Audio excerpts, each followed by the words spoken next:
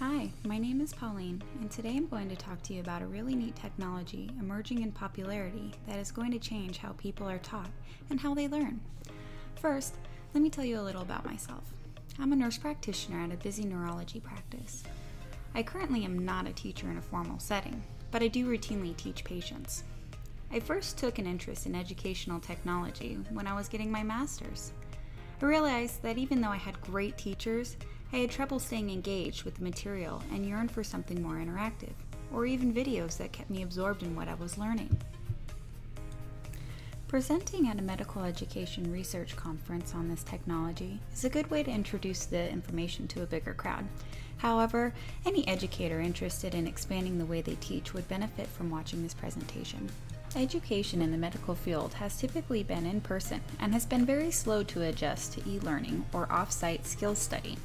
Many things medically are learned by doing, which essentially means practicing on patients, dummies, or reading something in a book and attempting to remember the information when you see patients. If you haven't already guessed, this presentation is on augmented reality in medical education.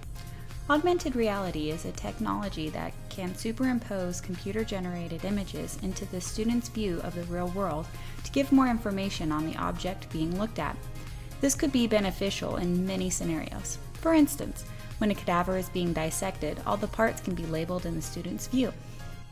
Augmented reality impacts education from many aspects, from breastfeeding mothers to surgical procedures.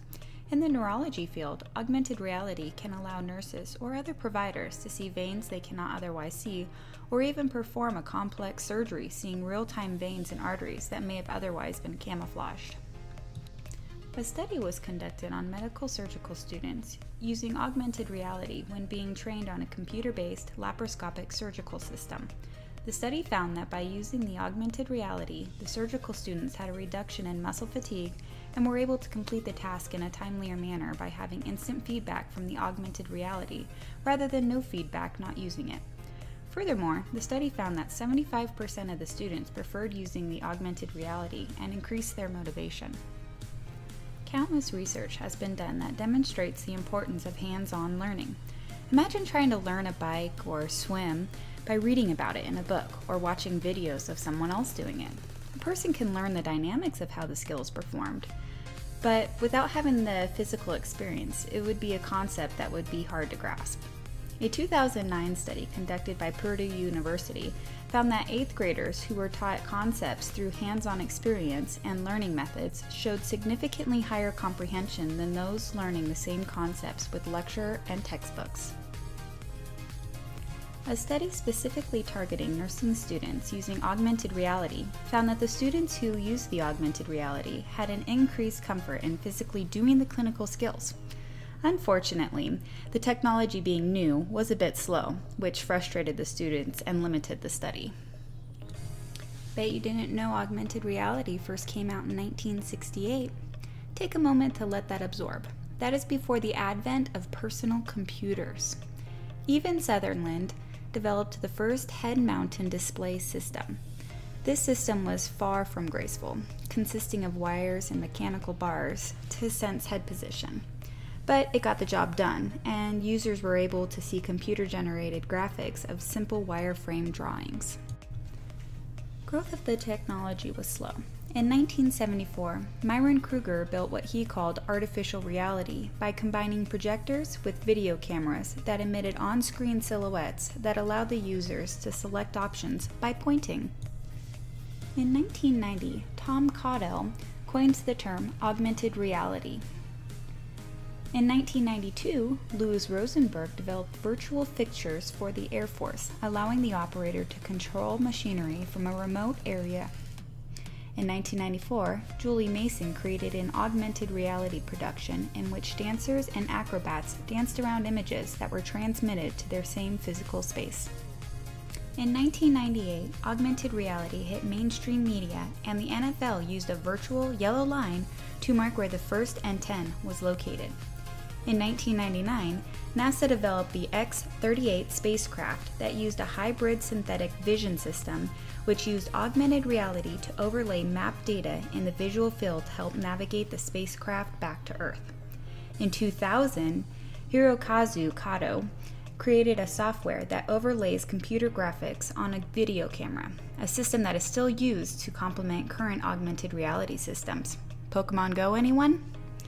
In 2003, the NFL was at it again, this time making it so the 1st and 10 could be seen using Skycam. Augmented reality has spread to every industry. Esquire magazine tried to get in on the action and, in 2009, made a magazine issue where Robert Downey Jr. came to life on the page when scanned. In 2013, Volkswagen made their user's manual with AR technology.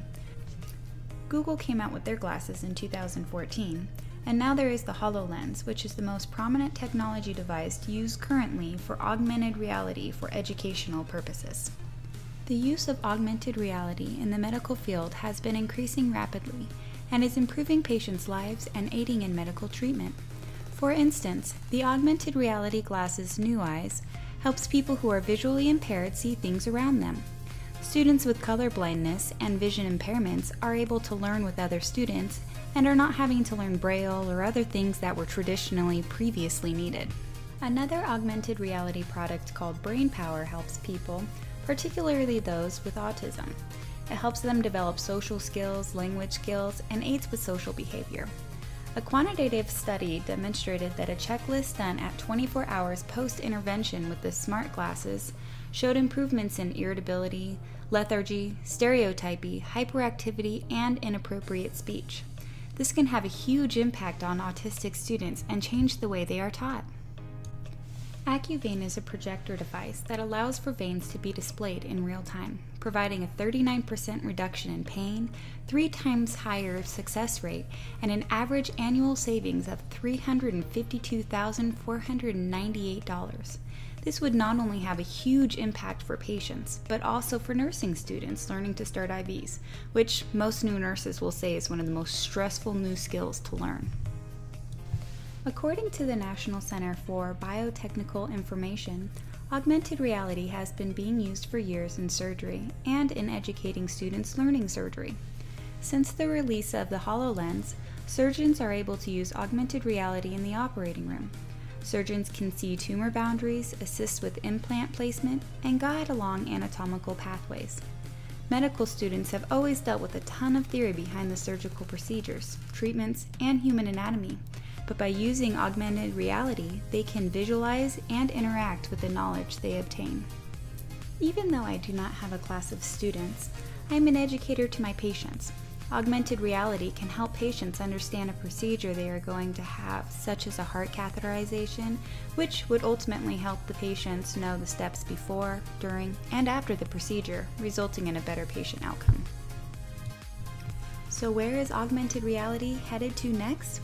Augmented reality has been picking up pace and isn't going anywhere anytime soon. As a matter of fact, Google, Samsung, and Sony all recently filed a patent for a smart contact lens that would allow digital recording and images just with the blink of an eye. It would also contain the same technology behind augmented realities that identify objects and locations, allowing for the world to be viewed in a totally different way. This, of course, could present a problem in schools or academic settings, as students could wear these contact lenses and simply Google answers. This technology may change the way education heads in the future. Speaking of how contact lenses may change the way students are taught, it is a very real possibility that the entire look of a classroom will also change. Students may one day be able to walk into their classroom and know what they are going to learn based on the decorations and style of the room. For instance, if they walked into a classroom with 3D images of the heart and the carpet was transformed into arteries and veins with blood moving through it, the students may know that they were going to learn about the circulatory system. The entire classroom could be an interactive learning tool. 2D views like posters on the wall can turn into 3D models that change depending on the subject matter. Augmented reality isn't only going to affect how a typical student learns, it is also going to affect how people relearn. For instance, if a stroke patient loses the ability to move one side of their body, they can use virtual reality to see the side of the body that has lost function move normally. Studies have shown when patients watch their impaired limb move normally again through illusions such as virtual reality, they actually gain function back. The HoloLens has the greatest potential to be used effectively for education and classroom use in the future. However, at a price tag of over $3,000, it wouldn't be feasible to have students buy. Like most technology, however, prices will come down. As more apps come out for the HoloLens, it would not be surprising to see that it could replace whole textbooks and maybe even project a textbook right in front of the person. The price of a medical textbook averages $200 to $300.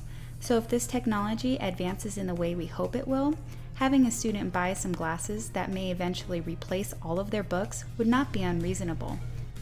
So there you have it. Augmented reality is here to stay, and is likely the future of education. So buckle up and get ready for an exciting new technological age. If you have any questions or feel something is missing from this video, leave me a message below. If you liked this video and want to see more, press the like button, share, or subscribe. Until next time, I'm Pauline, and you have been watching my take on augmented reality.